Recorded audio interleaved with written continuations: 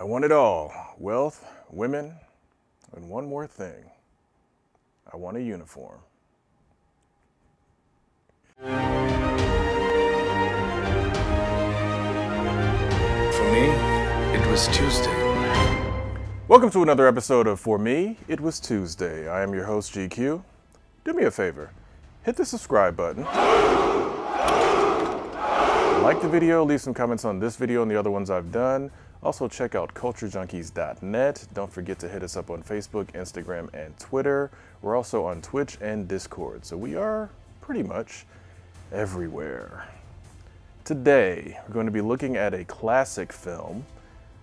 Well, classic in the sense that it's about 13 years old, but it's still really, really good. We're going to be looking at Zack Snyder's 300. Of course, directed by Zack Snyder, starring Gerard Butler, Lena Headey, Dominic West, Rodrigo Santoro, and Michael Fassbender. Now, 300 is one of those films that just kind of holds a special place in my heart. Some of you may know that it was originally a graphic novel by Frank Miller, legendary comic artist who, of course, is responsible for The Dark Knight Returns and, of course, Sin City.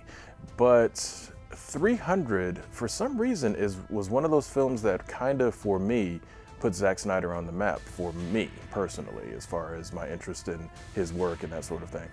And it was just kind of like, the movie was just, it just worked. It was pure, like, macho aggression and all that other sort of stuff just rolled into one really cool film. The aesthetic of the film, the kind of almost sepia tone chromatic look that they gave to the film to kind of match the look of the graphic novel, the over-the-top violence, the really judicious and really artistic use of slow motion in the film, and just I think this film was kind of one of those that kickstarted the actors need to get in shape to play various roles. Now, granted, some of the actors went the airbrush route for their physique and their look, but I think all of the principal actors were actually put through a P90X regimen to get themselves in shape for the film and to, kind of get that Spartan look that they had. And all in all, the film was an amazing piece of work. For those that don't know, it has obviously some roots in history. There have been a couple of History Channel documentaries about it, and technically the film is kind of a remake because there was an older film, I believe it was just called 300 Spartans, and it was obviously an older film retelling of the historical account of what happened during the Battle of Thermopylae. And it's also just really cool to see just the pacing of the film. I mean, obviously they start the film off from Leonidas' birth, Gerard Butler's character, and it's literally right off the bat. It's like, look, when he was born, like all Spartans, he was inspected, and had he been scrawny or deformed or misshapen, he would have been discarded. I believe that's not exactly 100% accurate to how Spartans were raised or when they were born and all that other sort of thing, but it gives you a real instant jolt of this is a harsh world that he is born into and is going to have to deal with. And I love how they foreshadow his battle strategy when he is sent on the Agoge, which is kind of like their rite of passage for the young boys or the young men in Sparta. And he fights against essentially a giant black wolf. And he leads the wolf into a narrow passage where the wolf can't fit, gets the wolf trapped in the passage, kills it, skins it, comes back to Sparta, and is crowned king. So I really enjoyed like some of the foreshadowing and just the film is a beautiful film. This is where Zack Snyder gets his reputation as being a very visual cinematographer, a very some of his scenes are like perfect posters, like the way they're shot. I think this is the film that put him on the map for that, and of course he got Watchmen, I believe, shortly after this film. And again, love him or hate him, Zack Snyder, when he's on his game, he's on his game. And 300 is definitely one of those, and he's on his game. We get a very eager and very cool Michael Fassbender in this film. Didn't even realize it was Michael Fassbender until my second viewing, because at the time I didn't know, anything about the actor. Then of course, a couple years later, he's cast as Magneto to be in X-Men First Class, and he did an outstanding job in that role.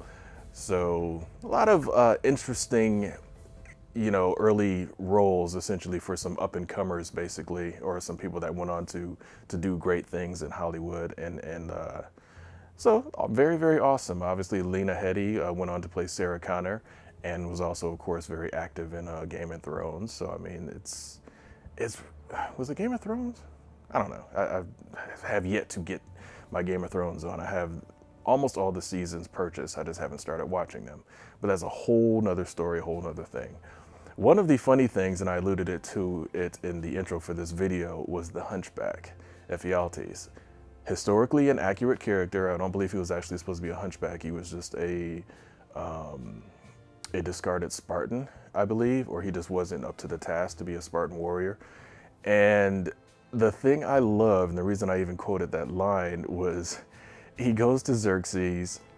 Xerxes kind of has him in the middle of his kind of sex den tent or whatever. And it's like, Xerxes is offering you wealth and women. And it's like, dude, the easy life, just, double cross your guys, and he's ready to double cross them, and it's like, whatever. But then he asks for a uniform. It's like, okay, so technically you're asking to go out on the battlefield, which you might be killed. The whole wealth and women thing, I don't even have to follow through on, because knowing you probably get out there and get killed.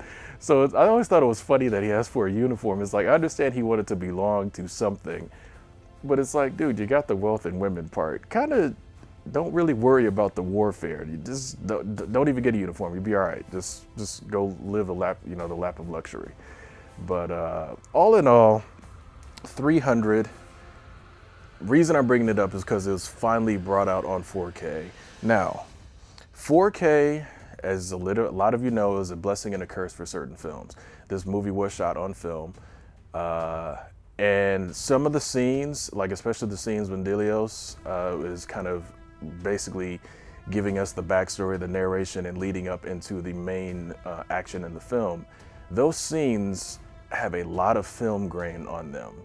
And it almost is too much, and I think it's because of that chroma filter that they use for the film. It almost looks like it's too grainy, but it works. And then when you get into the actual regular film itself, the visuals are just on point. In 4K, they look amazing. As far as extras go, they are the same extras that they had on the Blu-ray all the way back in 2007, so nothing major, which is, I think, was just 2 deleted scenes, some, kind of a featurette about what's real and what's, fictionalized, is, with regards to the battle, essentially. And, a couple other featurettes about the, the principal actor's workout, some webisodes, and, just some other, just standard extra features that they, put on Blu-ray. But all in all, 300, great movie. I'm sure a lot of you have seen it. If you've got a 4K Blu-ray player, pick it up on 4K. It is definitely worth the purchase. But I'm gonna leave you guys with these final words. For many of you out there, you hear the name Zack Snyder and you're immediately turned off. But some of you forget that Zack Snyder was at the top of his game at one point in his career. And for a lot of you, 300 is the top of his career. 300, some of you like Watchmen as well. But 300 was when he was at the top of his game, and it was just action and violence and, this is Sparta, like all of the just great meme-worthy stuff that came out of this film. And it had to start somewhere, and Zack Snyder did an outstanding job with it, and some of you might not like him, and that's fine. But hey, for me, it was Tuesday. I'll see you guys next time. Hey, this is GQ. I'm just giving a quick shout out to DeMarcus Smith, Fab Nerd Life, and Net, our Culture Junkies level patrons. We appreciate all you guys' support. If you want to be shouted out by yours truly on some of these videos, make sure you stick around and find out exactly how you can get that done.